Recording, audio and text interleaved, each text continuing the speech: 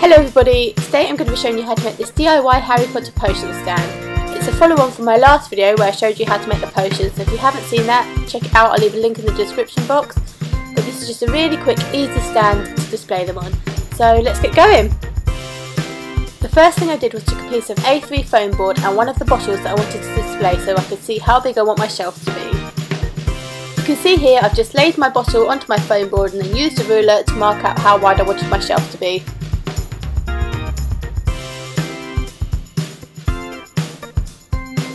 I went over it again just to make sure it was definitely straight. Then I just used my ruler as a straight edge and my X-Acto knife to cut along that line. I used the piece I had already cut as a template to do 2 more of those.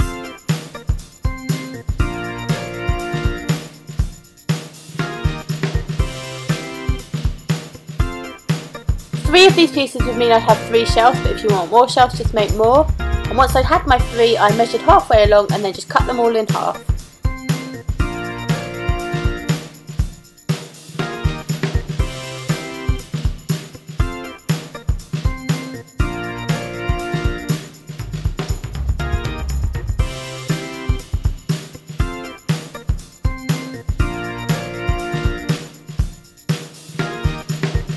I struggled to measure exactly halfway, so I just used my X-Acto knife to trim one of the pieces so they were the same height. I then used the piece I had trimmed as a template for the others to make sure they were all the same size. Now I'm going to glue them together. It's kind of hard to explain, it's easier to just watch, but they're going to basically look like a set of steps when I'm finished.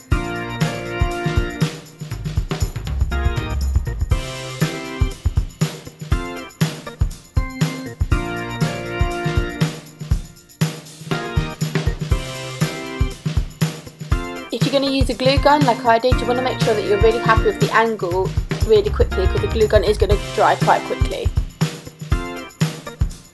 You want to make sure you stick the same sides of the piece each time and don't overlap it differently or it might look a little odd. Again, that's another thing that's easier just to watch rather than to try and explain.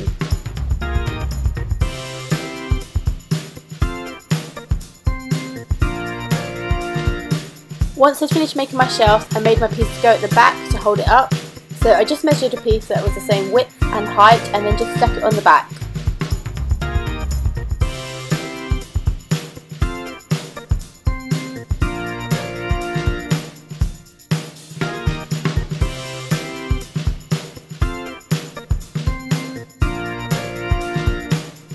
Once you've stuck it together, you want to make sure it's completely set before you move on to the next step. I'm just adding an extra line of glue just to make sure that that join is really held in place and doesn't fall apart. Okay, so now it's completely dry, I'm going to decorate it.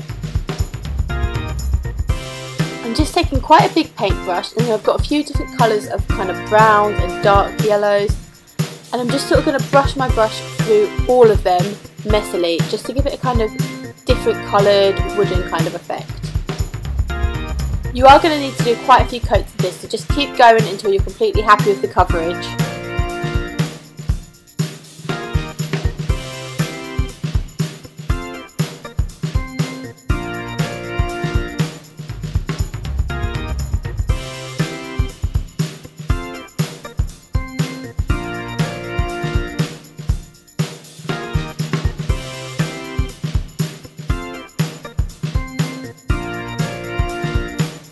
When I was completely happy with how the paint was looking and it was dry, I decided to add a little bit of extra detail. So I've just got these gems.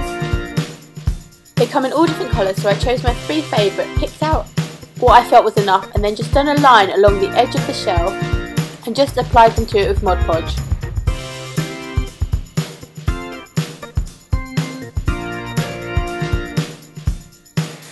It did take me quite a while to do this, it does take some patience, but it does look really good when it's finished.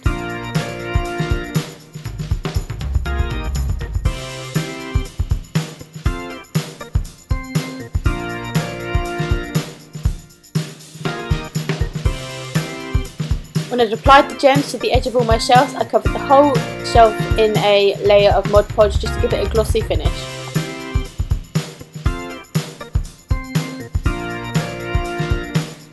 I do wish it had happened this quickly when I was actually doing it. That would have made it a lot easier.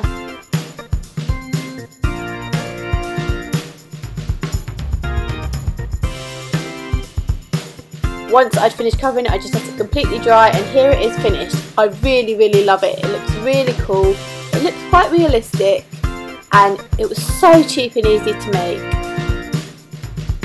It displays my potions really well and looks like a really cool addition to my DIY Harry Potter shelf.